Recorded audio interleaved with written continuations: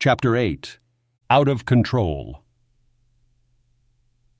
Sergeant Spears looked down at her watch, then to the folders she had placed neatly atop a large table in the conferences room. She had always found something soothing about organization and symmetry. One thing that bothered her most was running late, even in some instances arriving an hour early for an event of great importance. Glancing at her watch once again, it read 4:56. She found it frustrating that none of her team seemed to feel the same as she did about punctuality. She knew that couldn't be the case since they were all military, but something really important must be keeping them. Damn it! I can't leave the room to find out. Knock. Knock. The pounding at the door caught her off guard. Why the hell are they knocking?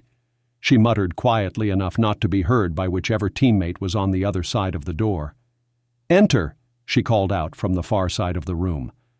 "What is going on?" she again said. Then, with a commanding voice, she demanded, "Enter!" This time, when nobody entered, she felt a great sense of urgency. Her first thought was of her sidearm, which, to her dismay, was located in her room, still hidden in her luggage. Disgusted at the thought, she quickly looked around for something to use as a weapon. It didn't take long since, other than a large table, copier, and steel-framed chairs surrounding it were items she had brought, which only added up to papers and a laptop. Picking up the laptop, Spears made her way around the table to the door. As she neared, thoughts of this being a test occurred to her. "Well, I'm not leaving the room if that's what you're trying to get me to do." Just as her left hand gripped the door handle, she heard what sounded like many doors opening at once, then had the thought, maybe they're on the way, and where is the German? Spotting 4 doors on the left side of the hall open up with near-perfect synchronization set off alarms in Otto's mind that caused his instincts and training to take over. Already on the left side of the hall, he ran diagonally to the right side toward a room door still closed. Taking short, fast steps, Otto built up speed in just a short distance. With some quick calculations and previous experience, Otto knew he couldn't generate enough force to break through that door, but its recess frame would provide a great launching point for one on the other side of the narrow hall. Aiding in smooth transfer of momentum, Otto leapt up slightly before planting his right foot into the door frame. With his foot making good contact and energy from the short run transferred, Otto kicked off toward the door directly across the hall with not a millisecond to spare as all 4 Alpha Squad members fired. Drex couldn't believe what he was watching on his laptop. Nothing in his training had ever prepared him for this. Even with his body and mind wanting to jump into action, he had no clue what to do. His own team was firing on a person that was supposed to join them. "Guess they really didn't want a new member," he grumbled right before Otto came crashing through his door, stopping just inside the room. In a flash, Drex rose to his feet with his pistol pointing at Otto while keeping one eye on the hallway security camera. "Cutting it a little close, aren't you? The meeting starts at 5. Placing a hand over his stomach where bullets singed 4 red lines, Otto looked at Drex, perplexed. "They will be coming," Otto said, pushing himself along the floor deeper into Drex's room and ignoring the pistol Drex had pointed at him. "Shit, Spears!" Drex exclaimed, seeing Spears open the conference room door at the far end of the hall. Without hesitation, Drex ran for the door Otto had crashed through. He wasn't sure what needed to be done just 8 seconds ago, but seeing the 4 turning their pistols toward another team member had made everything clear. Drex heard all 4 pistols fire at Spears as he stepped just outside his room. Still not wanting to kill another team member, Drex fired at Higgins, striking him in the lower leg. To Drex's surprise, the well-built man didn't so much as flinch, even as blood ran from the hole. Unsure whether to fire again, one thing he did know was that the shot managed to get the attention of all 4. He was almost hypnotized by the synchronized precision in which they moved, at the same time creeped out as all 4 heads turned slowly toward him, with eyes almost void of any color except white and black. "I'm guessing it isn't going to do me any good to order you to stand down, right?" Drex asked, as the 4 together turned their bodies in his direction. "You son of a bitch!" Drex heard at the other end of the hall, right before seeing Spears smash a laptop into the nearest team member's head, followed by a knee to his forehead while falling. Spears's actions brought attention from the remaining three. Before the nearest one could fully turn, her laptop was already picking up speed before bearing its edge deep within their throat. Spears almost froze at the sight of the crushed throat that did little more than cause one of his eyes to slightly twitch. She quickly leapt into the air, bringing her right leg up and kicking out with the toe of her boot to this Alpha Squad member's temple. With eyes rolled back into his skull, he fell to the floor with no further movements. Glad I put her on the team, Drex thought as he watched his second team member fall. Taking his lead from Spears and discovering that they could be knocked out, Drex moved toward Higgins as he and the remaining team member raised their pistols toward Spears. Drex began moving in Higgins' direction, only to be surprised when both fired, placing 2 rounds into heads of the men Spears had knocked out. "No!" Drex screamed, striking Higgins just below his right ear and causing him to tumble to the floor. Drex watched the large man fall. Then a bullet passed through Higgins's head, fired by the remaining team member. Quickly, she placed the pistol to her forehead and without hesitation squeezed the trigger, sending a bullet through her own head and spraying brain matter all over a wall. "What the hell is going on?" Spears screamed, unable to process the gruesome sight that lay all around her as blood still pumped out over gray matter on the floor. Knowing that if Spears wasn't redirected, she would go into shock, Drex rushed over and grabbed her by both upper portions of her arms, making him the main thing she could see. "Look at me! Look at me! I am giving you a direct order." Drex shook her furiously and repeated himself. "Look at me!" Seeing he had her attention, he continued, "Spears, I want you to go in there and destroy everything. Leave nothing. Be ready to leave in 5 mics, got it?" Drex didn't let go till he was sure she was focused, and then almost turned her back toward the room himself before letting go. "Otto, you still alive in there?" Drex called out as he began picking up weapons and identifications from his deceased team. "Ja, mein Herr," Otto said, stepping out into the hall with the front of his white shirt covered in blood. Seeing the blood, Drex then asked, "You going to stay that way?" "Ja, it is only a flesh wound. 4 to be exact, 1 deeper than the next. I will live. We need to move." Otto picked up one of the SIG P320s lying on the floor. Knowing they couldn't move for a few minutes, Drex ran past Otto to the stairway door and began using the butt of a pistol to hammer coins all around the door seam. "What are you doing?" Otto asked, unable to figure out just what Drex was hoping to accomplish.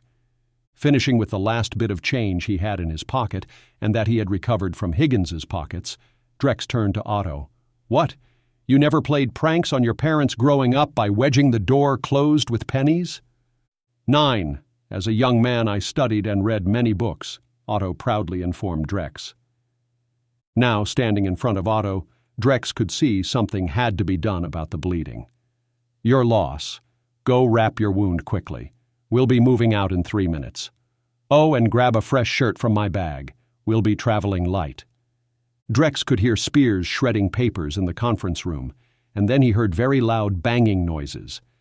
Stepping through the door, he watched as Spears raised a chair high above her head and then swinging it down on a copier. "What you doing there, Spears?" Drex asked. With the copier sufficiently crushed, Spears set the chair back down and slid it casually back under the table. "Sorry, sir, some of these machines store what they copy. Just wanted to be sure this one didn't." Watching Spears take 2 bottles of water and dump them into the shredder, he figured she must be close to finished. "We're traveling light, 1 small bag. My room in 2 mics, Roger." Dropping the bottles, Spears replied, "Roger," as she quickly walked around the long table, heading to her room. Bang, bang, bang. "Open this door!" The 3 of them could hear banging at the stairway door as Drex opened a window to his room. Taking one last look to the security camera he had placed, Drex could see police rushing into the building through its front door. The camera to the rear of the building showed everything was still clear. "Okay, follow me," Drex ordered, closing his laptop and throwing it into his backpack before swiftly climbing through the window, carefully stepping on clay shingles just outside his room window. Every foot and hand placement was done with great care, not out of fear of damaging the roof but from fear of having very old clay shingles break, sending them falling down to the street below. It only took a minute to climb over the roof to the rear, where Drex quickly spotted what he was looking for, the gutter drain. When they had first arrived, he had noticed they were made of cast-iron pipe. If the years had not loosened the fasteners from the wall, it would be easy to climb down to ground level. Drex turned, letting his feet move over the edge. He next slid his body over and allowed his feet to grab hold of the pipe. Then, with one smooth motion, he slid down below the gutter and made his way down the cast-iron pipe. Once down, Drex scanned the area while keeping a close eye on the rear exit. He knew it was just a matter of time before the police would break through the door and begin a broader search. "Do you have a car?" Drex asked Otto as the other man made contact with the ground seconds after him, spears close behind. Drex knew that there was no way to make it out of the hotel parking lot in their own vehicle without being stopped by police, but one thing he was sure of was that a German commando special forces didn't use the parking lot. "2 streets over," Otto said while pointing in a direction away from the hotel. Drex gestured with a slight twist of his head for Otto to take the lead. Otto walked just slightly in front of them as they walked down alleys like old friends out for a stroll. They could hear emergency vehicles' sirens coming from all directions converging on the hotel. A walk that only took Otto 10 minutes earlier was now taking twice that in order to avoid authorities and surveillance cameras placed along city streets. Being a local to the area, Otto placed himself behind the steering wheel, Spears got in the back seat, and Drex took the front passenger seat.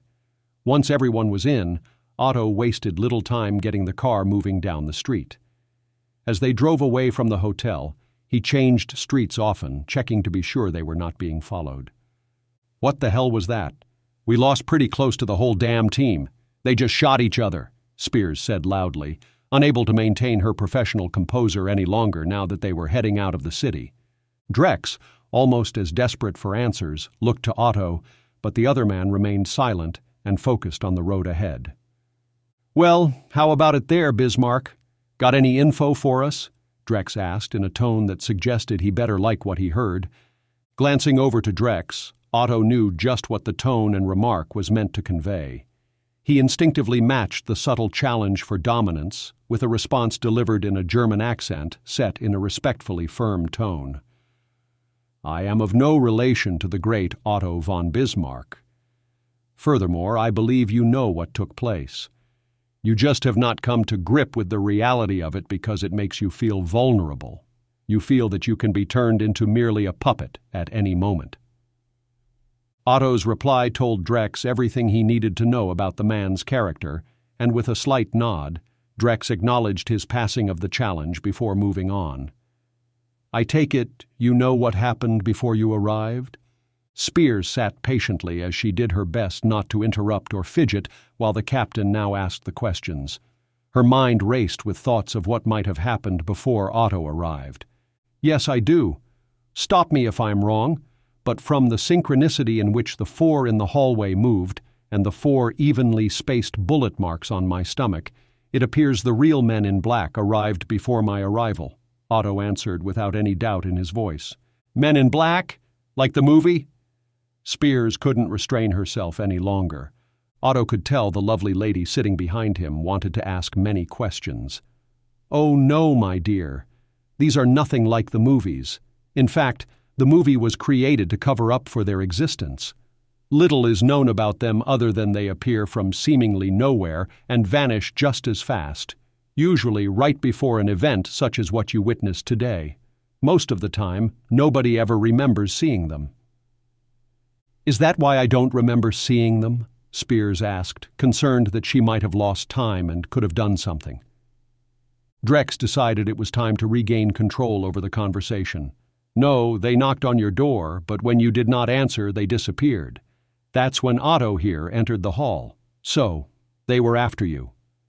"It seems so," Otto said, still deep in thought when he answered. "Who knew you were meeting us there?" Drex continued. Seconds went by before Otto replied. "That is irrelevant, since neither of us know how many people were truly involved with putting this mission together." "Well then, why did they just start shooting each other?" Drex asked, still not believing it happened. Otto looked straight ahead at the major highway they were about to merge with. Herr Drex, there was nothing you could do. Once they are under control of the men in black, they are either killed, commit suicide, or go crazy. Ever wonder why there are so many murders around the world that end with the person killing themselves before authorities even arrive? "Why don't they just come for you directly?" Drex asked. From what he'd seen, there was no resisting those sons of bitches. For the first time since they had met, Otto removed his sunglasses and handed them to Drex. "Put them on." Drex took the glasses and inspected them closely, but couldn't spot anything special about them. "Put them on," Otto again requested, only this time with a little stronger tone. Drex did, but still didn't see or feel anything happening. The lenses only seemed to be slightly colored. Are they supposed to do something? The only difference I can tell is that everything has a light green tint to it. That is it. The creatures transmit information by light waves, and my studies have shown that only 2 colors of lenses alter their abilities.